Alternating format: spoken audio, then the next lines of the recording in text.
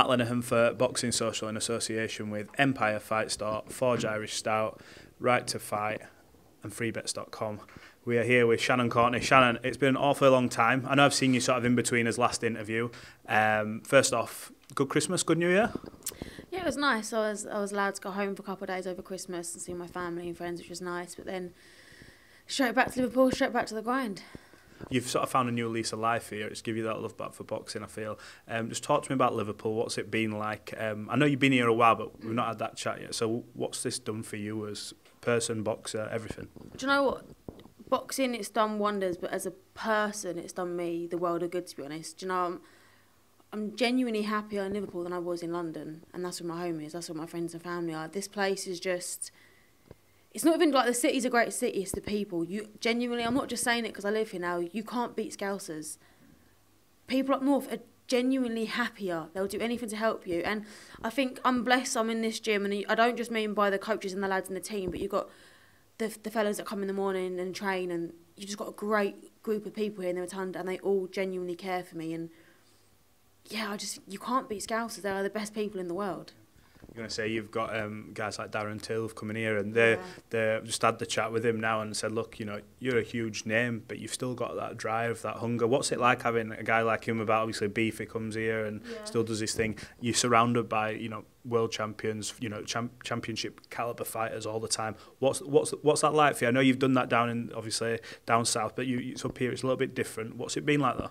In this gym, there's genuinely no ego. It doesn't matter if you've had one fight or if you're a unified world champion.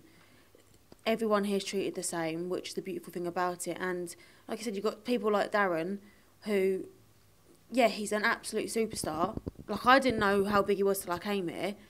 And he's massive. And like, for example, last Friday we had Hughes, and he had a bit of an injury, but he turned up in his slippers to come and support us, give us a little bit of moral support. That's the kind of guy he is. And that's what everyone here is like. They don't care if you're Jack Turner and you've had 4 fights and you're on your way up, or if you're Beefy and you're a household name. It doesn't matter. Everyone's treated the same. And that's the beautiful thing about this gym. Yeah, by the way, shout out to Jack Turner. He looks an incredible fighter. I know he's one of the young guns in this gym, along with Frankie Stringer and the rest of them. But yeah, keep an eye out for them. Look, in terms of yourself and what you've sort of been through, you've had a really hard year. You mentioned all that. But this year, what does this year mean for you? You are always linked with big fights, no matter what, no matter how long you've been out the ring. The same names get mentioned, which I'm sure it's maybe like a bit like Groundhog Day for you, but it still must be exciting that you're still linked with world titles, big rematches. You know, what's 2024 got in store for you? To be honest with you, all I want is the big fights. All I want is the world titles now. Yeah, I've had a year out, not through my own choice. You know, I had to have another bit of surgery on my leg. It's not well documented at all, but I was very poorly, and I had to step away from the sport for a while till I got well again, which I now, thank God, I am well again. And made the choice to move to Liverpool, move my whole life here. So if anyone ever says that I don't want this or take this seriously, you must be mad, because I've moved my whole life to Liverpool. I'm living in a city on my own where I came here not knowing a single soul, just to get back on track, just to be a world champion again, you know. So all I want now is the big fights, you know. We're ongoing talks with Eddie about fighting Hughes, which is a fight that I want. But if that fight can't materialise, I don't care if I have to fight Yoshida, you know, who's just beaten Ebanie, which I was actually gutted about because I want to fight Ebanie again because it's a massive fight, the pair of us. But I don't care who I fight now. I just want to fight. I just want a world title. And then once I get back, because the way I'm training here, the way that Joseph and Declan have got me now, I've never been more confident in myself. I don't think I know I beat anyone now. With them two in my corner, it's just a matter of time before I'm world champion.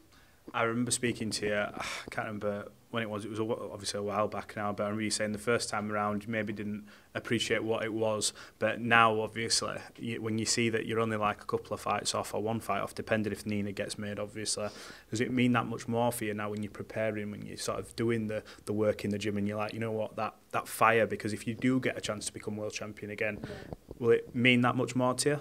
Yeah, I'm a realist, and I'm not going to be ignorant and be like, oh, you know, this time it'd be better. I'm not being ignorant. The first time, it came to me too easy, and I didn't look after it.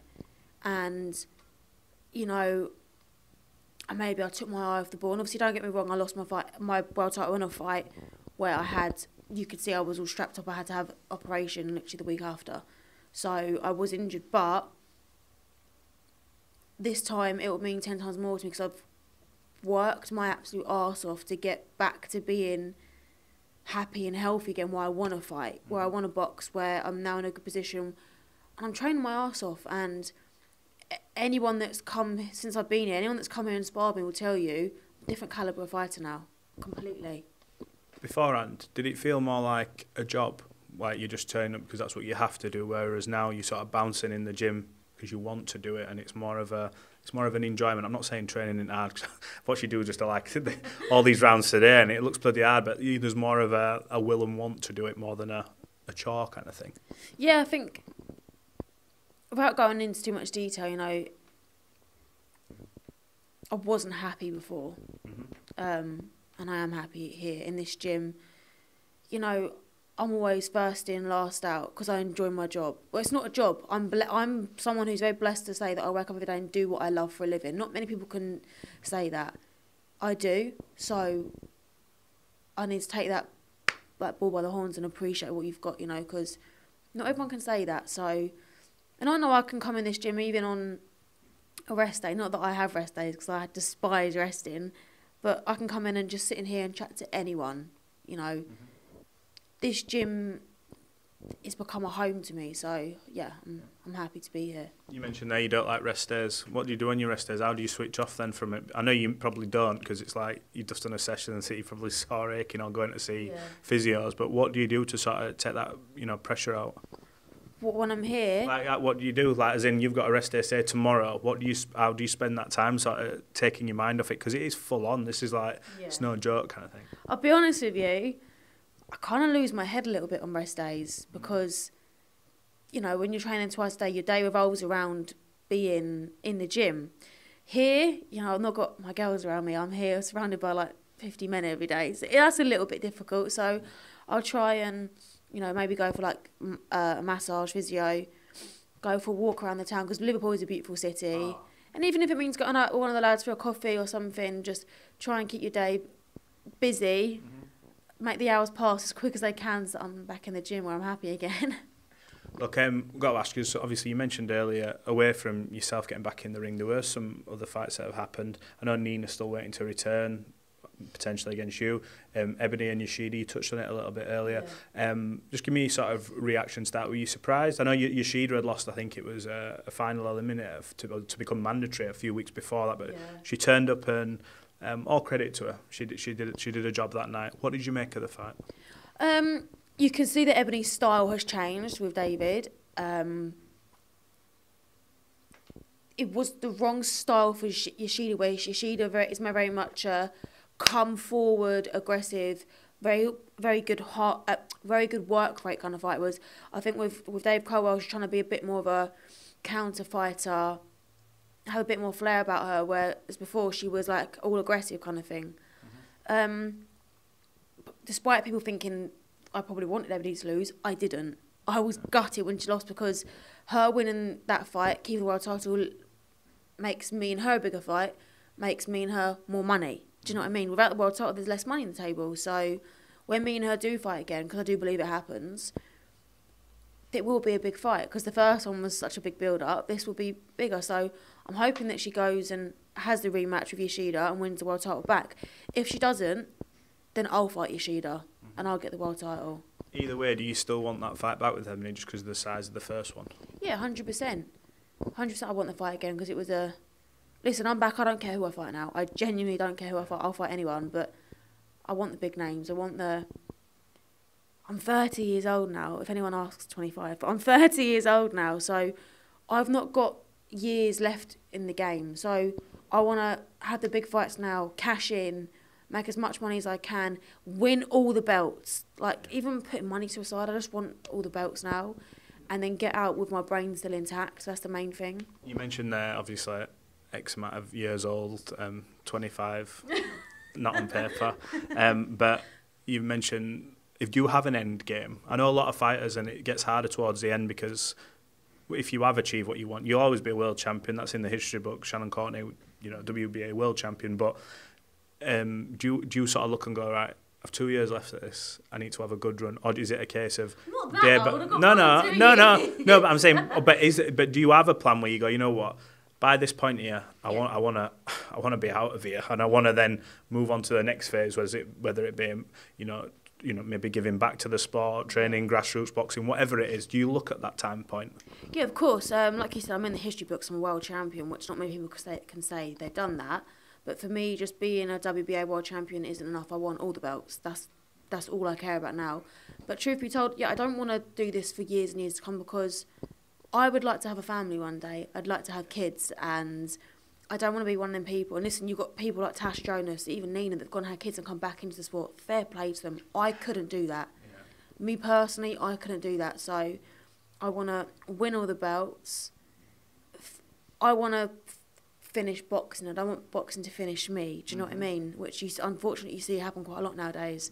I'd like to get out, like I said, with my brains intact, and then sail off into the sunset and have children.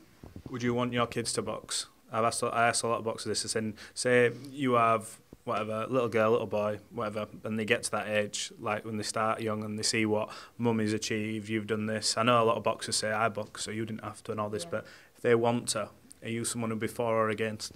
Listen, you can't stop your kids doing what they want to do. If I was to sit here now, and listen, I'm an advocate for women's boxing, of course I am.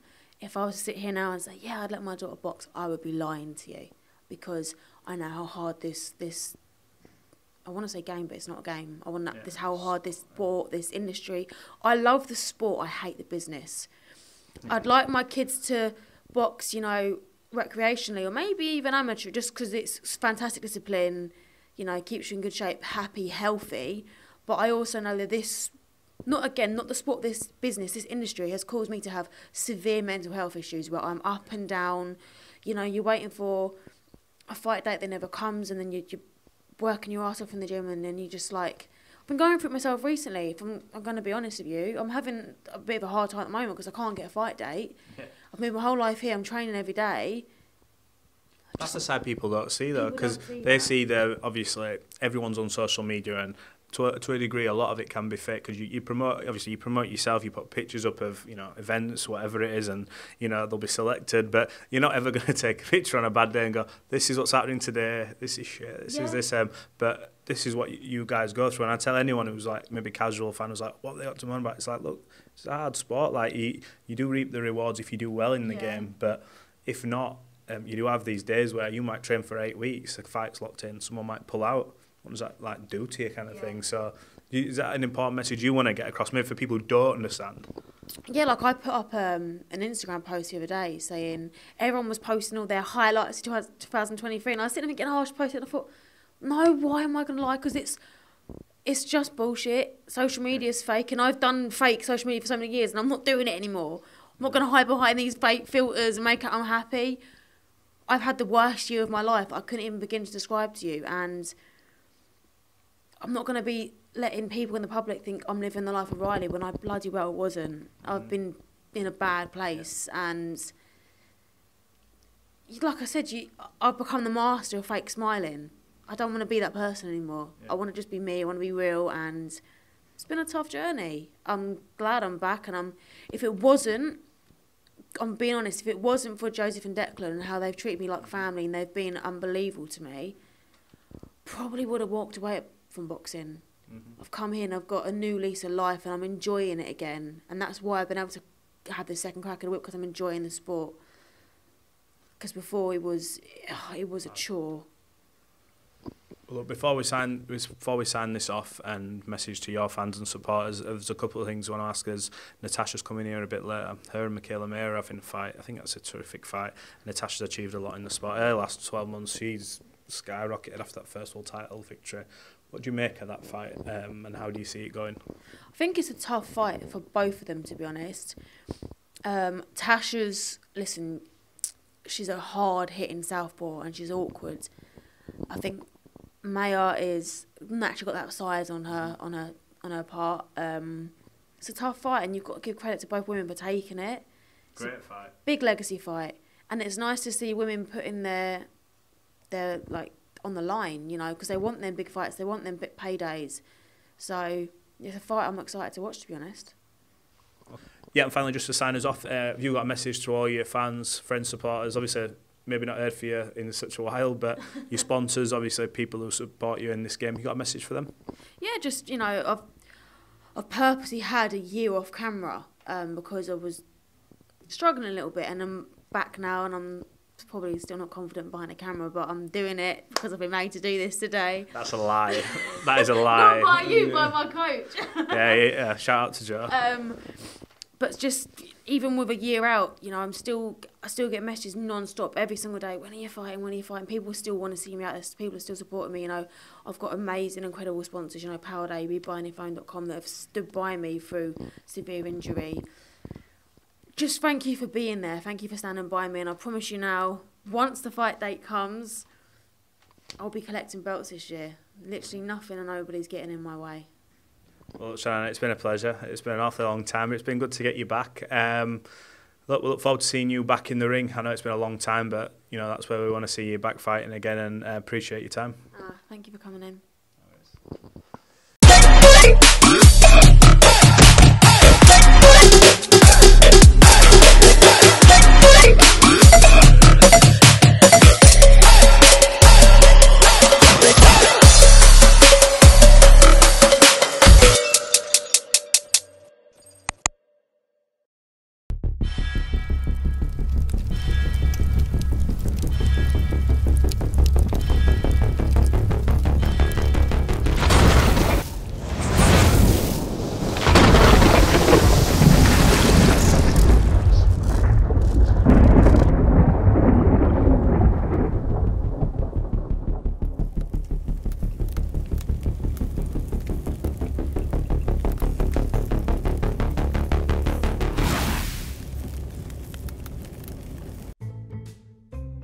We need to think of a new advert for freebets.com.